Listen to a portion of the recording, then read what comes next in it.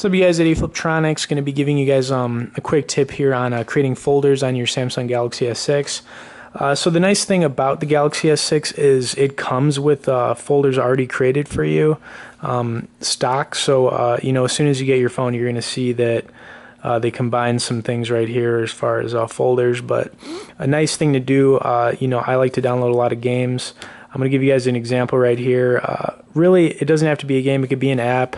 What you want to do is hold down on that app and then drag it on top of another app, and it'll create a folder where you can give the folder a name. I'll just name this one game since there's a couple of games in there. Click done, and then you've got yourself a games folder.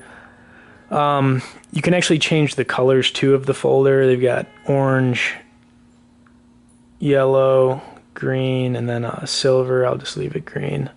So you can see it changed it to green. Let's see what silver looks like. Silver.